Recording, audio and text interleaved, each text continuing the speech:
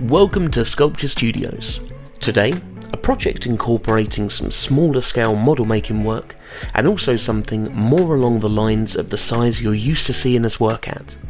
We've been approached by a company called Glendale Creative, who's come to us with a cute little concept of a penguin for a company called the Pension Insurance Company, or PIC or PIC for short. Their logo is a rather handsome looking penguin, and that's exactly what we're creating here today. Numerous smaller penguins on a desktop scale and larger penguins to be floor standing. At the moment, the client has two different options that they'd like to explore, a smooth version and a faceted version. They'd like to bring a finished desktop size sample of each model to their client to make a decision, and will then proceed to create more of whatever they decide on. To achieve exactly the model that they're looking for, and the fact that they've provided us with a 3D file, we've had these initial master pattern models 3D printed, particularly for the faceted version, where this needs to be a symmetrical, highly accurate shape. We want to ensure we get this right from the word go, so there's no interpretation and we're delivering something that the clients themselves have had designed. Even though 3D printing has come a significantly long way over the last few years, this still requires a lot of cleaning up to get it to a standard fit for purpose. We're going to be taking a silicone rubber mould of both the smooth and the faceted version, but both models need to be filled and sanded down multiple times. From simply working on the facets and having to sand down each face individually, we're already looking ahead to the next stages of the project where, regardless of how well the models come out of the mould, there's always going to be a lot of prep work to do before painting. To help contribute towards the client's decision, we're liaising with our client and letting them know that the smoother version will not only require significantly less work on our end and therefore be more cost effective, but will also come out much neater for the client. The entire form can be sanded down in one fell swoop on each model, rather than the facets which need to be worked up individually.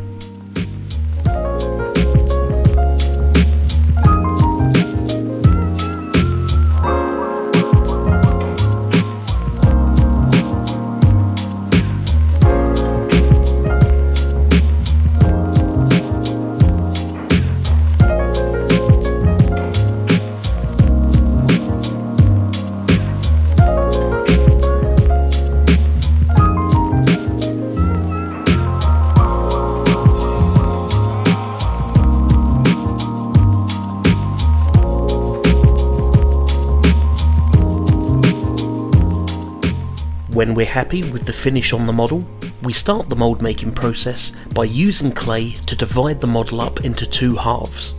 Silicone rubber is then poured and added in multiple, gradually thickening layers, and there's something about it that reminds me of that opening sequence in the original Willy Wonka and the Chocolate Factory, but the main differences being one is pink and one is not, and one will do significantly more damage to you than the other.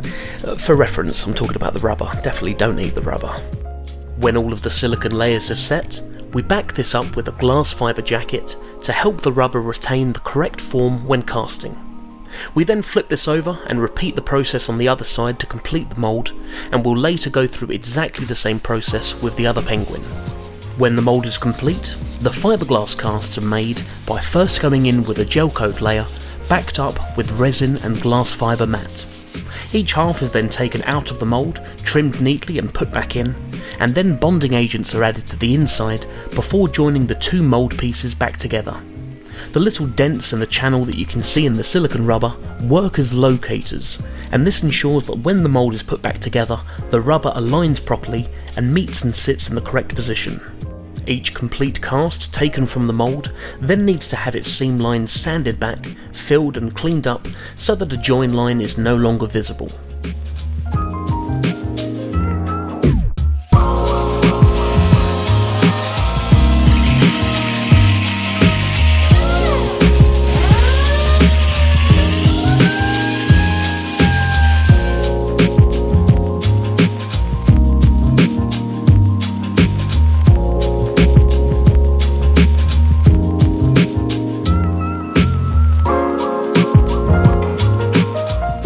Routinely, throughout the cleaning up process, we'll go over the cast with a 2K car body primer.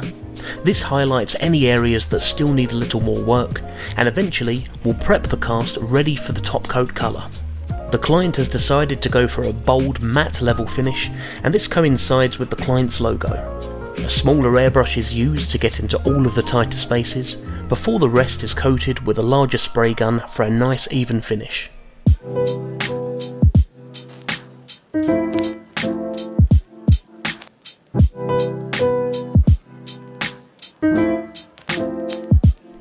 As you can probably tell, our client's client has thankfully very much opted to go for the smoother finish penguin, and we're now going to be creating 2 more items for this project. We're adapting one of the original penguin models and changing the head position slightly. We're creating a new mould and multiple casts, all made in exactly the same fashion, so that the client has 2 models that vary slightly in their stance. We're also going to be creating a larger scale model in much more of our usual style, hand carved from polystyrene before having a mould and cast made from glass fibre.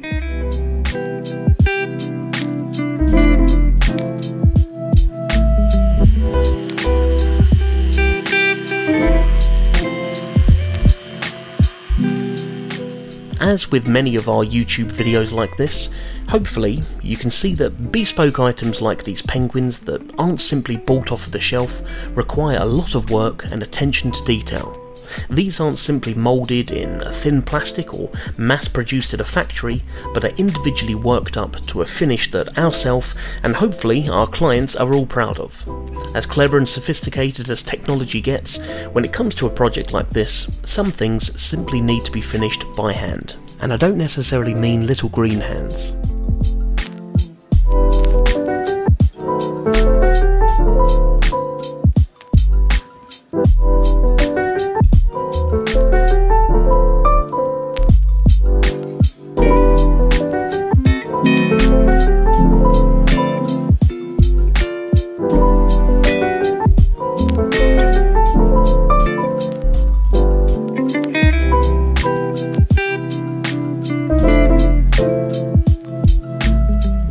Simultaneously, we're starting work here on the larger penguin.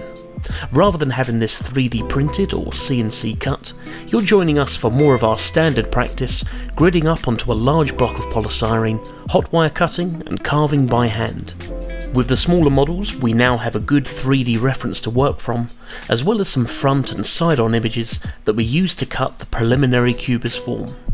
After using the hot wire, Aden then goes to work with nail and wire brushes. For the time being, we're leaving the wings off of the job so that we can work around the whole form, and these will be added on later.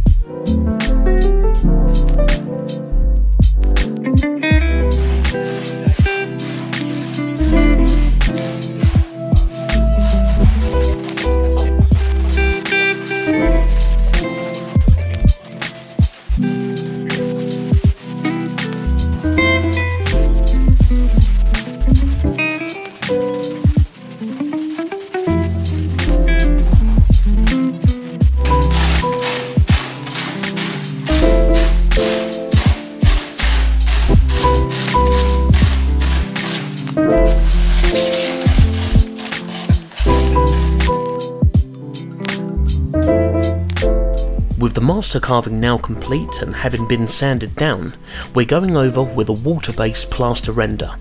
This loses that polystyrene bead texture, and although not very strong, it could be sanded down to a smoother finish. As we don't yet know how many of these larger versions of Penguin the client will eventually commission, we want to ensure the finish on these are to a really high standard. Both for the eventual end result, as well as to ensure that we don't have to do an extensive amount of work on each cast, we're actually going over the plaster with a 2-part plastic mix, which could be sanded down to an even better finish.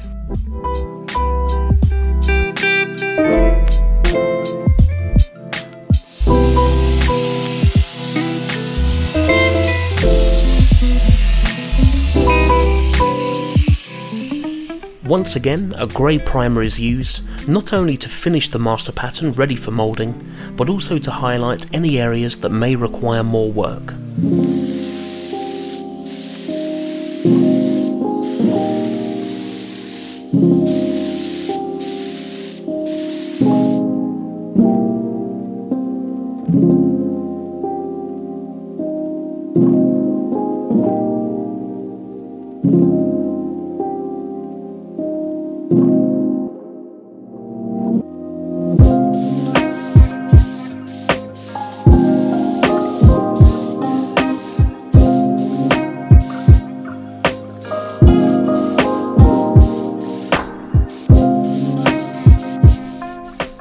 The main difference between the smaller penguins and the larger one is quite obviously the size.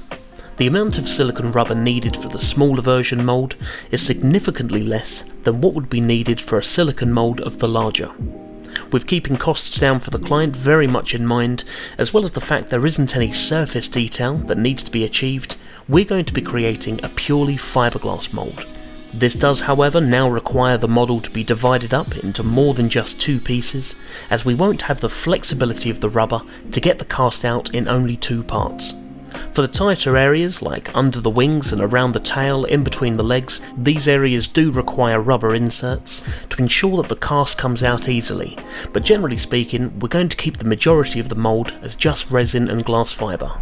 When all of the materials have cured, all of the excess trimmed off, the mould separated and the master pattern on the inside removed, the interior of the mould is then cleaned up, ready for casting. This is being laid up in exactly the same fashion as the smaller versions, a gel coat layer backed up with glass fibre, only now in more pieces.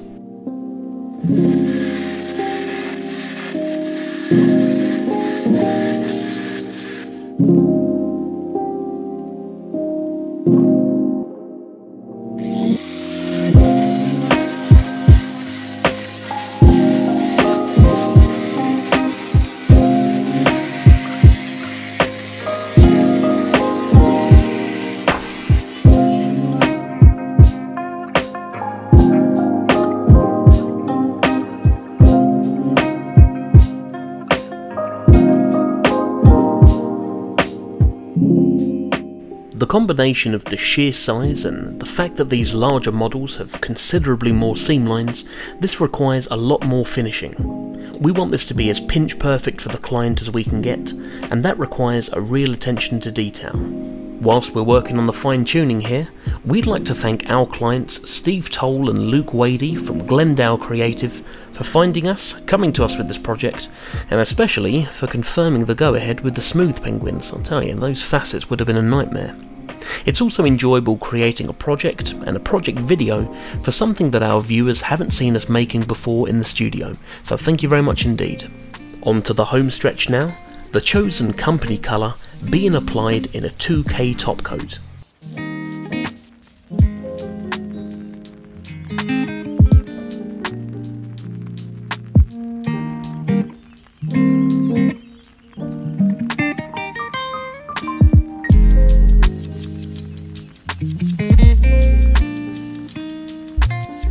Once everything has had time to cure properly over the course of the weekend, it's then off to the pension insurance company.